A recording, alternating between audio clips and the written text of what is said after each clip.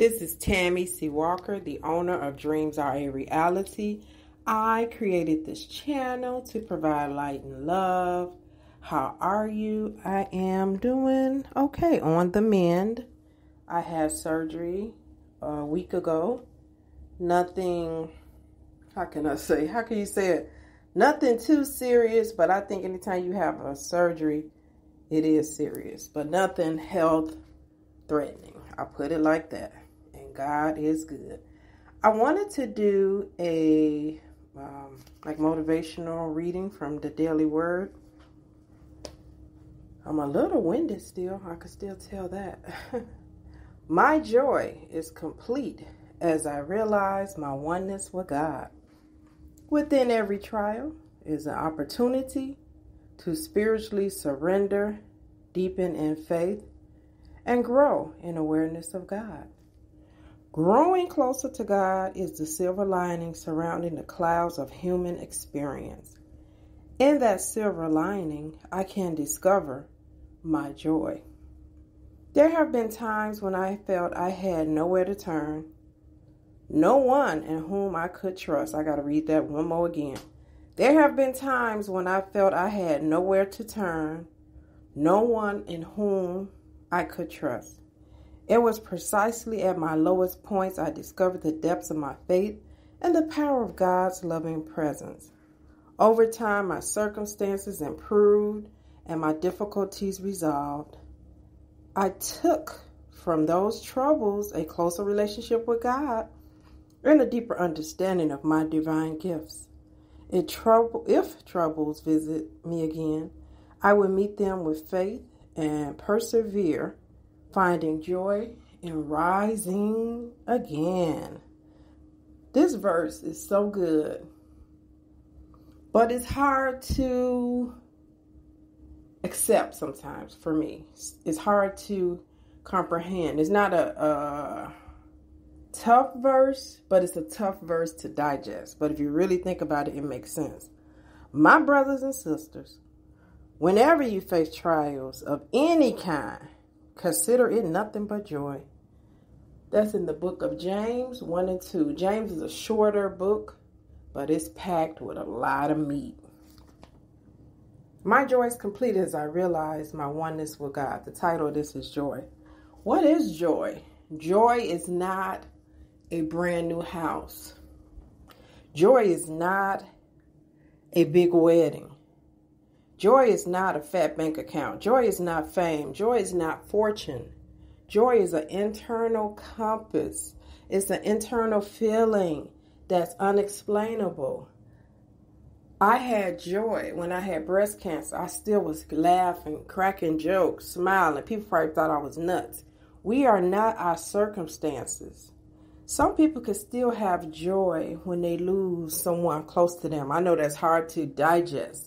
But if their loved one was sick for 2 and 3 years and they had to watch them be bedridden or have bed sores or can't eat, can't speak, when their loved one passes away, they can have some sort of joy knowing they are no longer suffering. I know we're selfish because I remember when my mom was sick. I didn't care how sick she was. I didn't want her to pass away. But me and my sister did say it was a part of us, like, we didn't want to see our mom that way. My mom was a vibrant, funny, beautiful woman that was a poet. She had worked 35 years at the post office. She was only 64. But at the end of her life, she became stricken with brain cancer. And she was giving us a look like this you know what. She was looking pissed. If you are used to driving around Chicago, going downtown, enjoying pastries and enjoying fancy stores and plays and concerts, and all of a sudden you're bedridden, it's hard. Imagine being her. And it's something when people get sick, how people scatter. Not to be like gross, but if you lived in the hood or if you dealt with roaches, you turn on the lights, the roaches scatter. That's how people do when somebody gets sick. Very few really show up. Now, I'm blessed to say, anytime I get sick, God is good. That's all I could say. He has surrounded me with People that truly care, people that truly love me. They call, they text, they send food, they send flowers, they send money. And I don't take it lightly. And my prayer and how I try to move in my life, I give a lot. I'm not on here bragging. I'm just being honest. I give when I see there's a need. I try to help somebody because I remember not having money in my checking account. I remember being financially, strapped. So I always said if I got a little something, I could give back. And I'm blessed to have people to give back to me. I like this part in this book. There have been times when I felt I had nowhere to turn, no one in whom I could trust. I'm a paranoid lady. I'll tell you all, I don't trust a lot of people. I really don't. I trust those that prove themselves trustworthy, but some I have a raised eyebrow at because I know some people are insecure, some people are self-absorbed, self-serving. So, I don't trust a whole lot of people.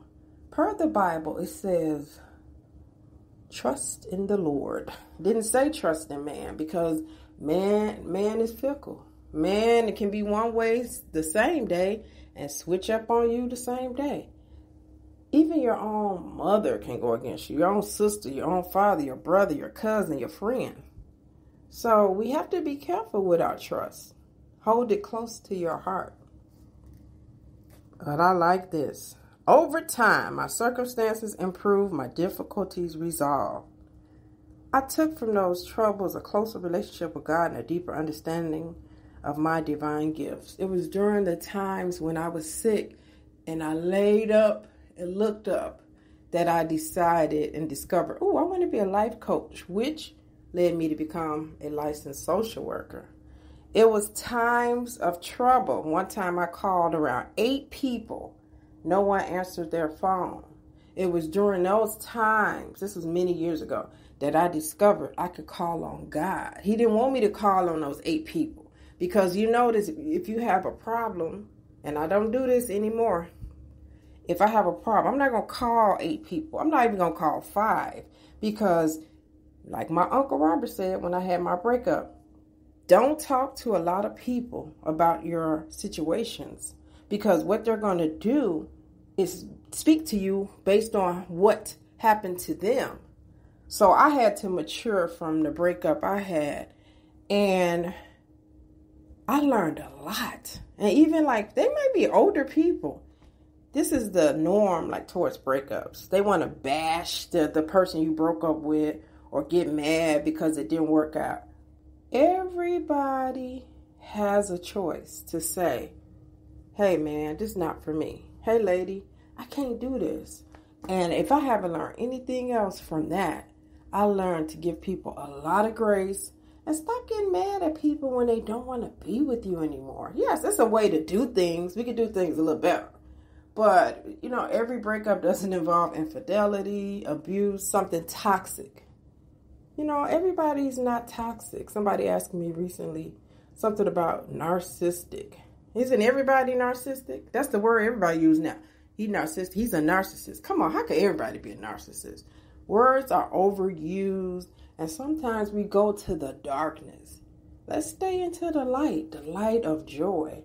And as the Bible said, whenever you face trials of any kind, consider it nothing but joy.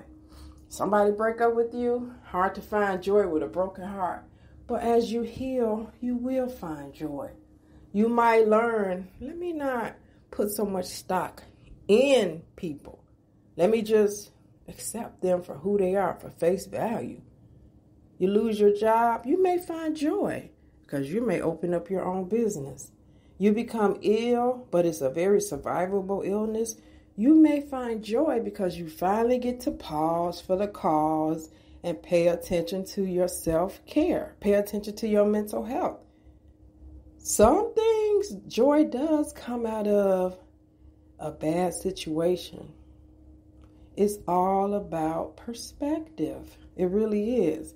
My dear friend said her job just laid off 6,500 people. She works for a very big bank. And they were going berserk. going off. They had to get security in there. I'm not making light of losing your job. We're in an economy that's a little bit scary on some of the items we have to purchase. The inflation is, our salary is not keeping up. But as for me, when I go through something like that, if I freak out or act crazy, it just doesn't help me. I can't think straight. Try to stay calm during times of calamity, during a storm. I know the first notion is to freak out. They letting me go. How could they do this? Remember, with these jobs, we're a number, everybody. No matter how great you are, no matter how professional you are, no matter how many degrees, no matter how many years you're giving to that company, when they go to that boardroom, our name becomes a number and our salary becomes a number. And if they need to cut that $70,000 you make a year to make that bottom line, they're going to cut you. So I treat a job with a long handle spoon. And although now I'm in a field that I enjoy working with my students. I enjoy being at the school. I enjoy being a therapist. But I still know at the end of the day, it's still a business. No matter how much I like my profession, I'm still at somebody's beck and call, to be honest. And at any given moment, my job can say, lights out, Tammy. I mean, that's just the truth. Even with your own business, it could go belly up. Try not to freak out when these situations happen. And remember, if troubles visit me again, and oh, they will, I will meet them with faith and persevere, finding joy and rising again. I want you to go do a movie over your life and maybe think of 3 times in your life that troubles, they risen. Now, I know I can give you about 8 for me, for right now. And every time the trouble came, God lifted me up. And some, it wasn't a quick lift up. Some were years. But he has never failed. When I say never, I mean ever, never, ever, never, never, never, never. People fail me. I even fail me. But he never failed me. Joy. Again, it's not a bank account. It's not a house. It's not a car. It's not red bottom shoes. It's not fame. It's not fortune. Joy is an internal compass. It's a feeling that's unexplainable, but it comes from up above. It's not from no man. It's an unexplainable feeling. It's a good feeling. Even during a time of a storm, you could still feel calm, peace. That's joy. Tammy C. Walker, drop me some comments. Thank you all for listening. Thank you for your patience. And I hope I can make some more podcasts and videos soon. I will. I'm feeling better and better each day. Have a good day. Bye-bye.